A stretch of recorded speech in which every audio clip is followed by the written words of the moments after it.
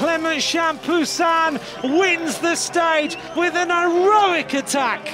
It's always good if at the end I'm super happy with the place I finished and yeah, with the way it went. So yeah, I cannot wish for more. Magnus Cort, what a time from Magnus Cort, 44 minutes 16.03. He goes off the start. He seems to be flowing well on this bike with the gold additions. Roglic went the wrong way almost.